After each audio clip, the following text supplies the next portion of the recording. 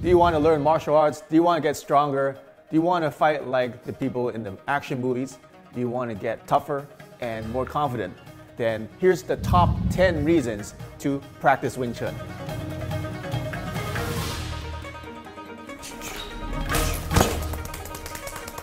Okay? If you want more of these awesome Wing Chun videos, make sure you subscribe to this channel, click the notification bell, and comment, like, and tell your friends. With that said, let's get on with the top 10 reasons to practice Wing Chun.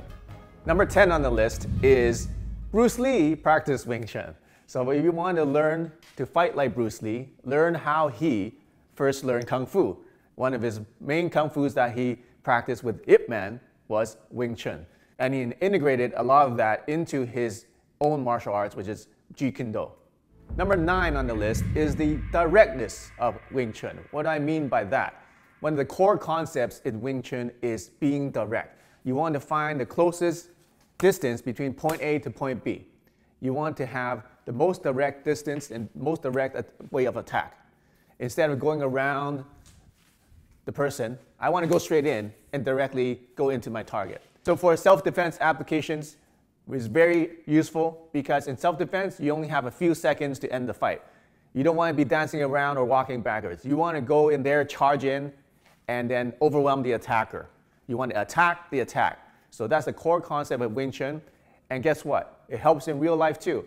If you practice this in Wing Chun, in martial arts, you will also transfer into your day-to-day life. You'll be able to attack problems head-on instead of procrastinating, instead of avoiding things. You're going to learn how to go head-on into problems and just solve the problems in the fastest and most efficient way. Number 8 on the list is economy of motion. So instead of winding up to attack a person, which gets you more power, I want to just go from point A to point B. My fist is here, my target is here. I'm just go straight to the target without any unnecessary movements, without any winding up. So this is one of the core concepts of Wing Chun, is I want to use the most economical way of attacking with the least amount of effort, but with the most amount of impact. Okay? So the key thing is to learn how to generate force and power through a short distance, because in most conventional ways of fighting, it's long range. I have all this distance from here to generate power. And then a lot of it is generated through your hips and through your core and through your legs, okay? But in Wing Chun, we want to learn how to generate a tremendous amount of power in a short distance.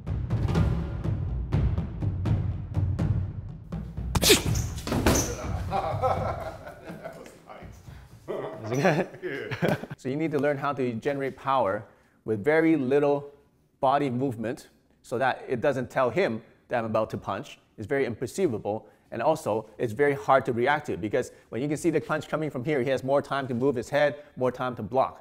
But if I'm punching from here, this has literally no time to react to it. Boom, like that. How can you move your head that fast, okay? Especially if I go like this, right? If I have a chain punch reaction, how can you block everything?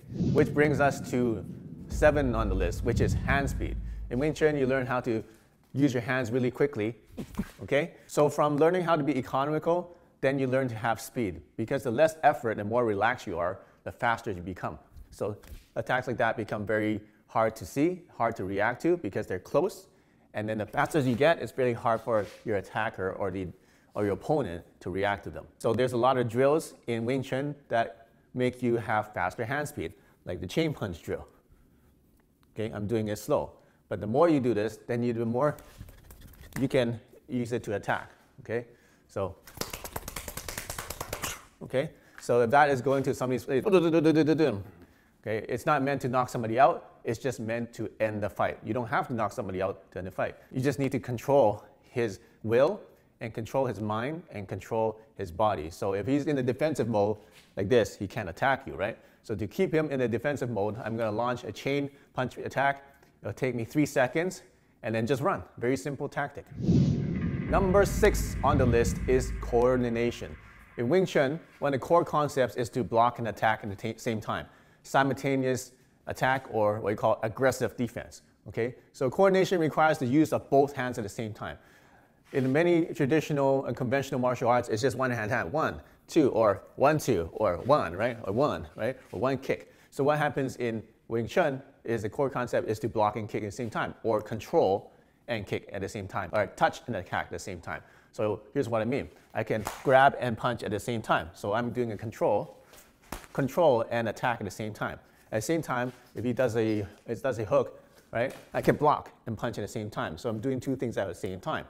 Another way is that, let's say he's coming in with a straight jab, I block and I punch at the same time.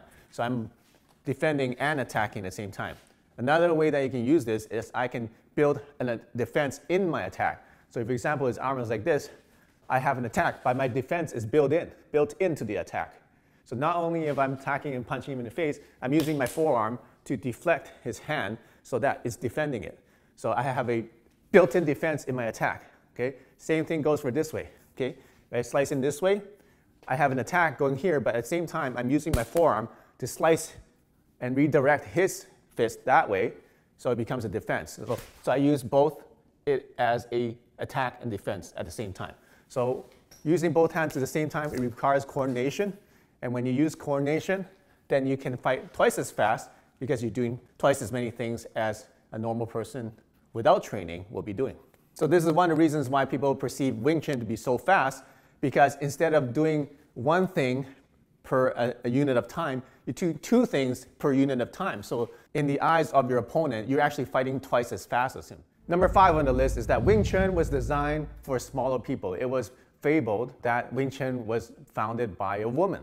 Okay? Whether that's true or not, it doesn't really matter. But Wing Chun is actually very effective for smaller people. The reason is because it's designed based on directness and based on multiple attacks at the same time. Okay? Or fast attacks, and based on controlling the opponent in a very close range. Because I'm smaller, my hands or my arms are just naturally going to be shorter than someone who's bigger than me. Okay? So I don't want to be trading against someone with my short arms versus long, because I'm staying in this range, then he's going to hit me and I can't even reach him. So it works for smaller people because I want to be in a closer range where I'm too close for him, for his long arms, but it's a perfect range for me because my arms are short. So it's actually designed for smaller people because now my arms are short, I can use both hands on him versus one because I'm more squared up to him, okay? And I have more access to different parts of attack, okay? Back of the head, things like that, okay? If my hand is small,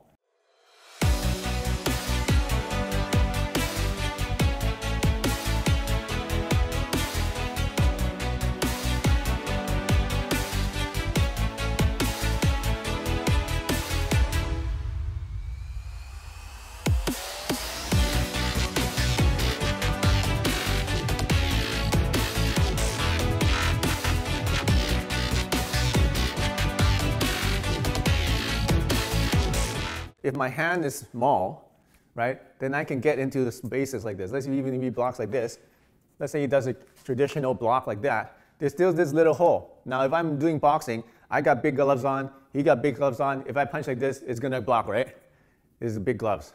It won't go through. But because I have small hands, I'm smaller, I can actually slice right through here. So his block is very ineffective. For example, if he just moves a bit and blocks, there's this little hole, this little space in that, and I can just go straight and punch him in between his guards. Okay, and if I do it really quickly, it's very difficult for someone who is big, and usually if you're bigger, you're going to be a little bit slower to react to those things. So you're relying on your speed, you're relying on the advantage that you're smaller, and you're relying on the directness and the overwhelming force of your attack. Number 4 on the list is that Wing Chun was designed for close range, right? So all those concepts work together so that you can fight in a close range, okay? But most people, let's say in conventional boxing, when they get close range, what do? They just clinch, they just grab, right? So what you want to do is use this range and use it to your advantage because you're shorter, you're smaller, okay? So you can actually have an advantage at a closer range because you can move your arms, you can generate more power in a closer range than he can. If I use this distance and punch in this distance, it's actually really advantageous to me. So really good against bigger attackers if you train this properly. So the reason why Wing Chun is designed for close range is so that you can use all those things that we talked about. You can use the control and attack, okay? You can use the chain blast, all right? And you can use the fact that you are in a closer distance and there's gaps in between. In the closest range, it's harder for him to react to them. And also you can put 2 hands on the person to control him rather than just one hand. If I square to him a little bit more, then I can use both hands at the same time. Okay, I can do 2 attacks in the same amount of time. I can use one hand to grab and control, use one hand to redirect and punch, right? I can do something like that, okay? So that's the advantage of Wing Chun. You learn how to attack in a close range that people are not used to fighting in when it is in a grappling situation. Number 3 on the list is sensitivity. So what is sensitivity? What do you mean by sensitivity? So this is a concept that's very hard to grasp for someone who hasn't had martial arts experience before. But this is one of the main concepts and the core concepts of Wing Chun again.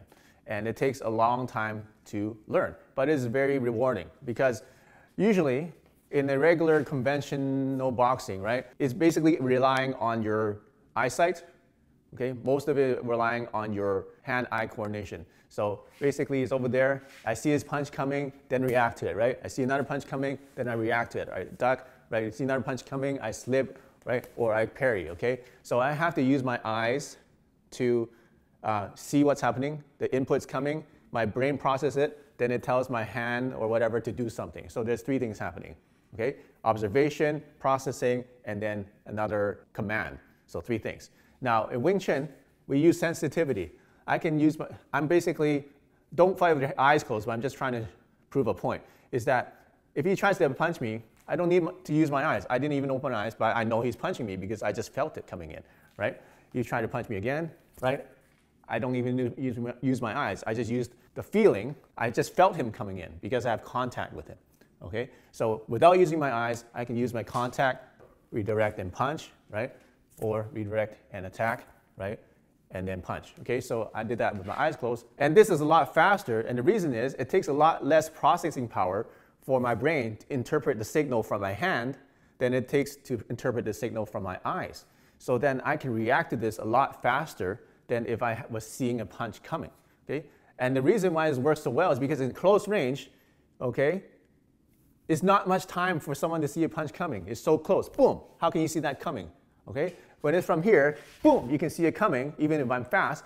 If I'm here, boom, you can't see that coming because you're only 1 or 2 foot away. So one drill we do in Wing Chun is called chi sao, which means sticking hand. I want to stick to his hand. And what this does, it looks really funny, but what I'm doing is actually training the sensitivity with different hand positions. A lot of the Wing Chun techniques start with these positions or are based on these positions. Here's the bong sao, right? Here's the tan sao down here. Here's the fok sao.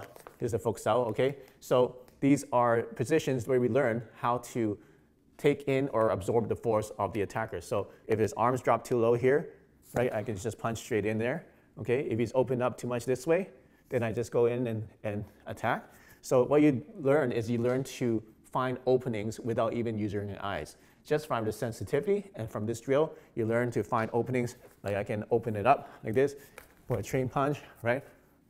Or I can go over, right? Or I can trap like this, trap both of these arms, 1, 2, arms are trapped with 1, okay? Or I can go like this. I trap both arms with kind of 1 arm, so I have 2 arms against 1. So you learn things like that, to use your sensitivity, to find the openings, to detect it if he's going to attack, and then use that to your advantage. And that can be only done through sensitivity, and you can't really do this with your eyes because you're in such a close distance. Number 2 on the list on reasons to learn Wing Chun is you get all the benefits of learning martial arts, which is to get stronger, you get stronger muscles, you get faster, you have better stamina, you have better flexibility, you have better posture, okay, if you practice properly, and you get to become more confident because of all those attributes that you built in yourself, mentally and also physically. And the good thing about learning Wing Chun is a little bit different from other martial arts out there. So if you want to try something different, you're somebody that doesn't want to just be like everybody else, then this might be for you. And the final reason to learn Wing Chun and practice Wing Chun is, drum roll, you learn to fight like Donnie Yen in Ip Man. So a lot of people want to learn Wing Chun because they love the movie series Ip Man 1, 2, 3. Is there a 4th one now? Probably. I don't know. Okay. Because it's so cool. And the character is cool. It's based on a real story of Ip Man, who taught Bruce Lee Wing Chun and about what he did in his life. And it's a really cool movie, really good choreography, and it's just really motivating for people to learn Wing Chun and to fight like him. So you want to learn Wing Chun, you can learn how to fight like Donnie Yen, the actor in the movie Ip Man series. So there you have it, the top 10 reasons to learn and practice Wing Chun. I hope that motivates you to take up Wing Chun. So find a good school, find a good trainer, find a good teacher, find good training partners that you can trust to practice this with. And I'm going to guarantee you it's going to be worth the journey. So I'll see you soon in the next video.